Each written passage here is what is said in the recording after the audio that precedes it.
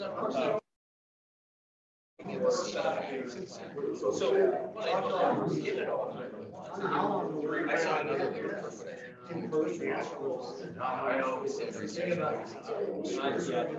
to run this for you? Morning, everybody. How are y'all? Terrible. Y'all are. Oh, everybody's normal then. Good. Yeah. Everybody's got problems. Everybody's got problems. Well, welcome to the July meeting. Thank you. All you guys need to get a life. This is 4th of July weekend. What are you doing here? Happy birthday. Yeah. See you, Bill. Making you feel better about the meeting. Yeah, So there you go. when do we get paid? Checks are in the mail, okay? Thanks for coming, everybody. There's more people here than I thought, so that's excellent. So that's okay. So kick things off here with the money, Bill. Yes, sir. We still got money. You still got money? Good, good. Yep. Okay. So operating accounts 96. These are official. Hope they are official in the month June numbers. Operating accounts at 9,700, savings at 12,000, PayPal 2,800 over there. We're going to move some of that money out. Self-insurance at 14,000. The convention fund doesn't change. It's 4212. It's actually 421193 or something like that. So for $43,343, we brought in $590 in the month. We're still down about $3,800 on the year. But we started out the year at $48,000 or $49,000. But then we bought four repeaters for $10,000. So that's kind of one. We're still year to date down. But we're also coming into renewal time of the year. Yeah, I mean we're in good shape. That's why we have savings. So right now things are not looking very well, and we may lose a few members because not everybody wants to fill out $40. I can understand that. And year-to-date donations, we've had $4,259 donated year-to-date.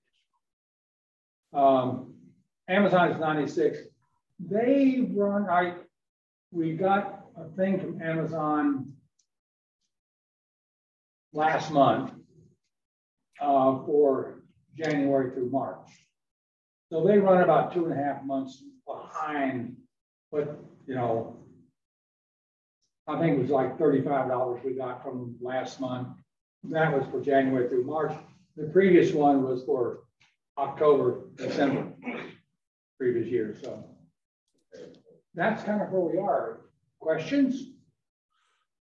Bill, did you say these were the official figures or fictional figures? You got it. No, these are. I sent these over to John yesterday, which was the first, and I had already reconciled all accounts. So these should be the actual figures. Okay, great. Thank you. Absolutely. I thought it was fuzzy math, but whatever. It was. Yes. Very fuzzy. Okay. But for some reason, every month I can balance the thing out to the penny. I don't know how that happens.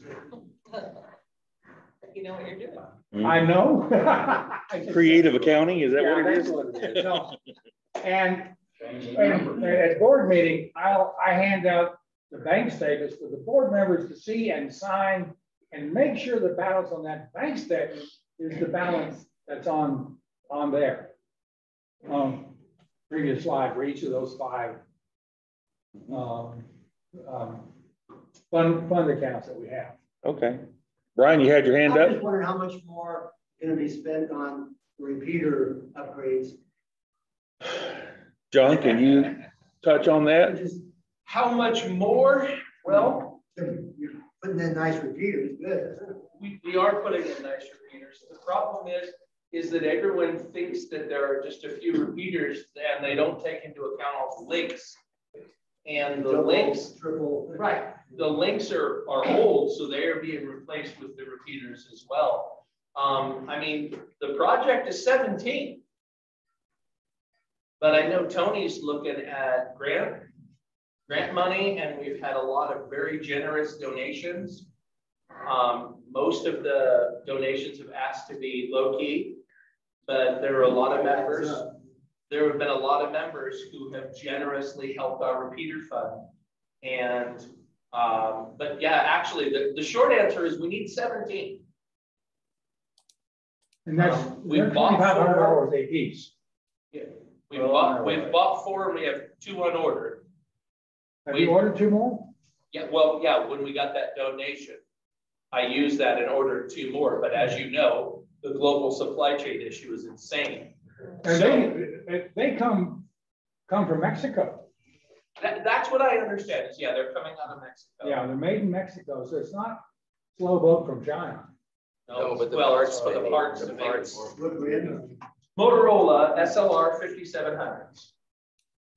We picked one, we standardized it on it, and that no matter what they are, they're all going to be Motorola SLR Once 5700s. you get one, you want to stay. Exactly. So Okay. you install 1 repeater, you actually install 2 Or 3. or 3. Or 3. I mean, Because if you've you got the think about repeater it, and then you got the link. if you think about it right now, even Virginia Peak has the repeater and 2 links. So you got 3 there. Rose has 4 links and a repeater. So, I mean, and what we're doing is we're doing them triage style, worst first. This is just analogs. You're not doing DMR. You're doing analogs. No, the DMR repeaters are relatively new. We're not going to mess with them. Yeah, this is all analog. Yeah, this is to replace the linked analog system and get it all up to current standards. How old is it? Yeah. Yeah, Well, we've got rid of all the crystal-based repeaters already, haven't we? not yet. Oh, we still We've got got, there's still some out there that are crystal based, and the one that's on Toulon Peak is not only crystal based, it's not a continuous duty. And I know y'all don't believe this, but us hams need continuous duty repeaters. Oh. We talk so much. Well, we talk, and it's not like, hey, bring your tow truck to the parking lot over. It's, you know, we want to talk about what we've been doing, and the Toulon Peak repeater is a 50-watt non-continuous duty, and it's tired. It doesn't like doing that. It doesn't. Jim will go by, and because he goes out to Winnemucca a lot, he'll say, hey, it works this time. Doesn't work this time. Yeah, well, Okay, thanks. You're welcome. the Crystal company has gone out of business. So that crystal-based repeaters are there. If that thing goes, it's gone. Period. Yeah, and what we are doing is Tony is looking pretty deeply at some of these. I'm sure everyone's heard that there's grant money out there, and that, you know, like all of Wyoming went to an entire system fusion repeater network throughout the state. There are guys in California that are doing a microwave linking project, and then they're doing all IP link repeaters, and that's being funded by these grants. So we're trying to come up with some grant money also. The thing is that they don't typically just hand you cash with grants. What they want is they want like matching funds, or they want a part of it, and we can actually show that our members and the club are doing that matching thing, and what we'd like is some help, not just an out and out layout. So we might have a better chance of getting the whole project funded.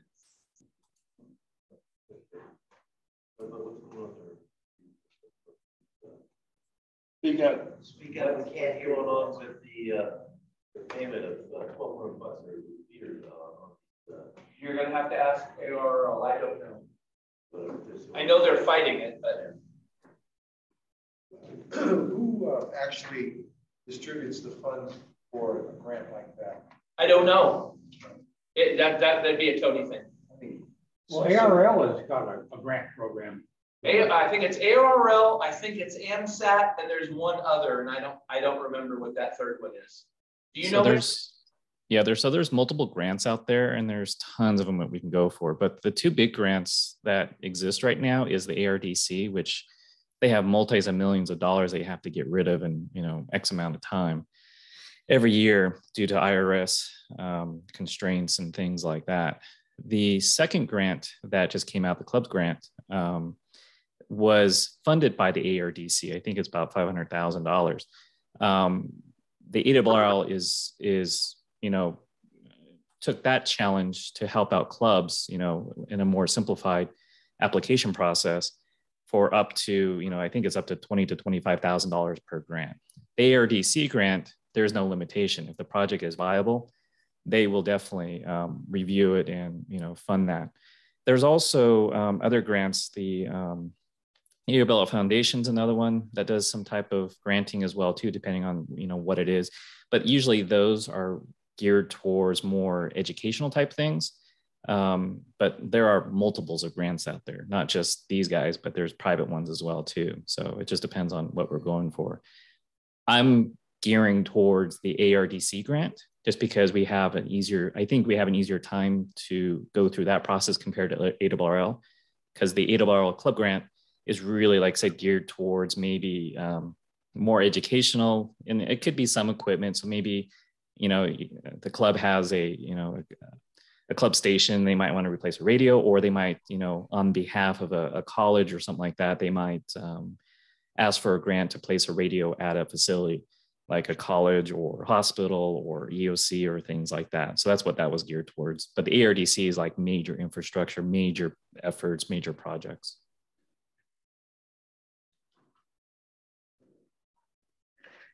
Dave? If all the repeaters are not yet replaced, how much would that be? How much is it going to? We have 17, you replace 4. How much are 14 repeaters? The average number, just as an average, is because it depends on if it's a VHF or a UHF, and there's a couple other little details. The short answer is it's $2,500 a whack per repeater. So we're looking at a total project cost of maybe $40,000 to $45,000 for the major replacement, all repeaters and links. We're not gonna do it all this year. No. Yeah.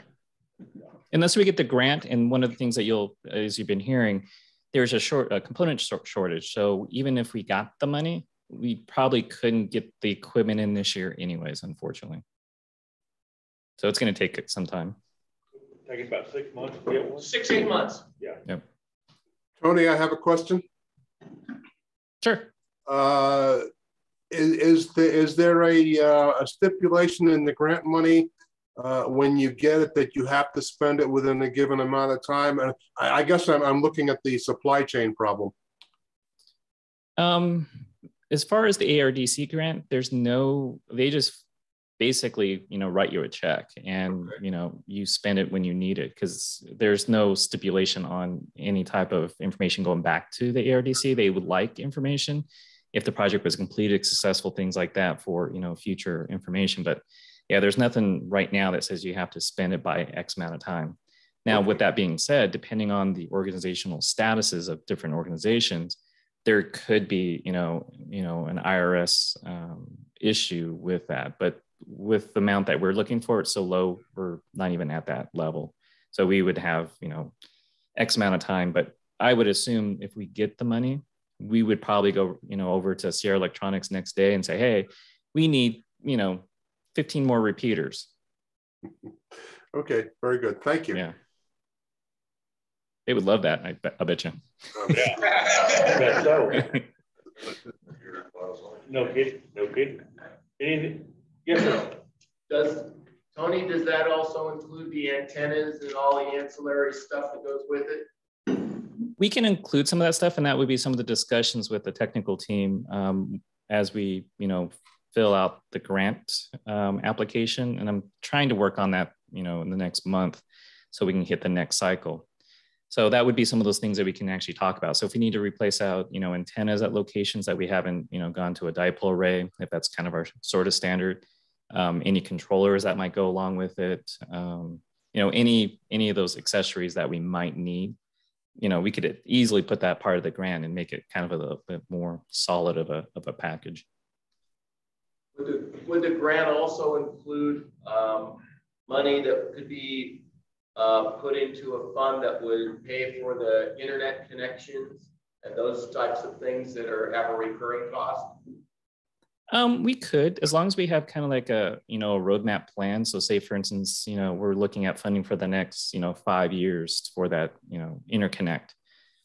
I would say they would be okay with that. After that point, I would say, you know, the club, there has to be a plan that the club would have to, you know, eventually take that over. And I'm assuming it's not going to be huge cost for that type of thing, but I'm going to assume with, you know, the partners that you know, we have sites with, they might help to, you know, offset that. Or, you know, one option that we can always look at too is, you know, building our own little microwave network to, you know, get it back to an internet point. But every site that we're at, I believe we have access to it for the most part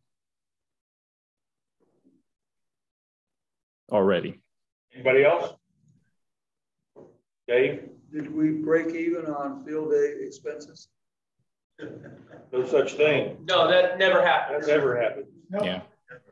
We only have $10 in. Field day is a loss leader. You're no. That is a gift to the members that participate. And that's why we encourage the membership to participate. We would entertain donations though. Just putting that out there. So. Well, it got me involved last year. There you go. Yeah. Okay. Let's see what's on the next screen here. Is there anything important there? Members. There we go. So current membership as of this morning, actually, I put all this together this morning off the website. So that's what that says. Any questions about membership stuff? Is that year to date or? That's current. That's Yeah. So that, as of this. Renewals, that's for the month. Yeah. Month of June. Yeah, the renewals, I only took the ones for the month of June. Yeah. and I'll just note really quickly, that page or that link, that's live data. So as soon as someone enters information in the spreadsheet that we have, keep track, it pulls that data within about 15 minutes. That is live data. So you guys can search at it any time and get the most accurate data within 15 minutes. Nothing better than that. And if you need it a little bit more accurate, I can actually spin it down to 5, but I thought 15 was good, but you know. That should be sufficient. Yeah, we I can would take a think. look at it, we'll get some coffee and then look at it again. That's right. That'll work. Yeah, Bob, did you have a question? Yes, I said, are any of those new members here or on? Do we have any new members? That's a good question. Thanks, Bob. So either we don't or they're very bashful. So, My oh well. guess is they're probably sleeping in like Satan. You had to bring that up, didn't you? Yeah. Just saying. I got a comment about the time that thing starts. We should start early. I've got meetings at 10 o'clock. I'm going to You got to go at 10. a lot of people. We got to, yeah, me We've too. been up since 4 o'clock, for God's sake. Tell them to bed at 3:30. Okay. Well, I'll let you come get the coffee going then. All right. I was here at 7:06 this morning. That was way earlier than I needed to, but you know, early is good. That's way too early. I When you're at our age, if you're not 15 minutes early, you're late. know. If you're not up at 5 o'clock in the morning at the latest. That's right. You slept all day. Yeah. Never mind the Pony Express. I forgot to take that off from last month. Is that done? That's over. That was in June. Yeah, I think it was. I do have an announcement. Announced. There we go. K6ST. 2 weeks from today, which is July the 16th, there is a HODA Parks on the Air event. It's actually a quarterly event and you can get certificates. So the plan is if people from SNARS want to get together and go in a group, there's information on the website we'll have and in the newsletter, probably 9 a.m. for 3 or 4 hours, give or take, probably up at Galena Creek Park, which is off of 431. Let's just show a quick roughly hand. Anybody interested in maybe going? Okay, 5, 6, something like that. And maybe some people on Zoom. So we'll be it's in the newsletter. We'll be sending some more information out. Originally, Woody K1LB, who was our POTA expert, was going to come, but he's tied up doing something. So it's just a way to get a bunch of people together. You can do POTA anytime you want. We're going to go to a POTA park, meaning a park that is in POTA. And it's a weekend where I don't understand it enough, but there's a weekend where there's a quarterly event. There'll be more people on and you get certificates. So that's coming up on 2 weeks from today on July the 16th. Okay, that's my only announcement that I know. Any questions? Loud. Who's leading the party? We're going to find that out when they sign up. I don't know the answer to that. How many antennas are going to be? I don't know the answer to that either. It's, my guess is my original guess was there going to be a half dozen. That's about what we have here. So 1,000 foot, same as. There's no restriction. There's no restriction because it's not a contest per se. Oh. So I think the idea will be that a bunch of people get together. Well, they're going to sign up ahead of time. What do they want to bring? What radios they want to bring? Do stuff. Get maybe a couple people that have done this before, hopefully, and then learn together and try and practice and maybe use different call signs. So it's not a contest, but it's an event that we can do together. Yeah. Is Q1LB going to be there? No, he's tied up doing Woody's tied up doing something else. Now he did say he could support us during the week for training and that stuff. So we might have a Zoom call or a meeting or something on how to do stuff. It's sort of another way of looking at this might be last weekend with field day and this coming up in a couple weeks. This might be the beginning of the season with summer to go out and do things as a group. I like the idea. So that's the idea for that. Any other questions? Anybody online that has a question? Just open your mic. Okay, thanks. Back to you, John. Thanks, Barry. Appreciate it. Any questions about that? Anything further? Okay, silence is golden. So we don't want to forget our friends down at Hammond Hi-Fi. I assume that they will be open today after the meeting is over. So go down there and spend money and support those guys there. Don is happy to talk about stuff. So pretty sure he'll be down there. Okay, so Barry runs all this stuff here. So give Barry a little hand for keeping the Zoom running. Comment.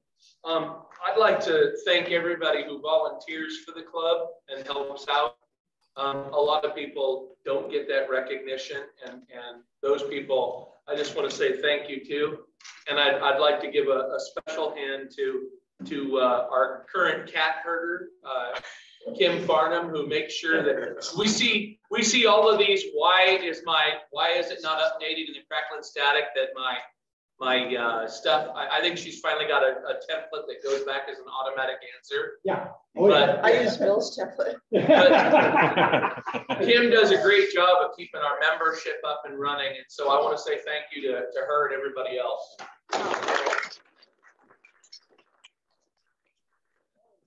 With this guy too. No, I don't know how that works. Painfully. nobody does. But you can't get one of you guys on the line. For some reason, I get a phone call going, call this guy. Call him for what? I don't know, but he needs something. Okay. You want to do the raffle now? Sometimes what they need is a swift kick in the ass. We're not doing anything special, are we? We're going to talk about field day for a little bit. That's it. Okay. Yeah. Then we do, yeah. Okay. We're looking good on time, I think so. Okay, so we're going to stop the recording, and that way we can post it on YouTube, and then we'll start one for the field day.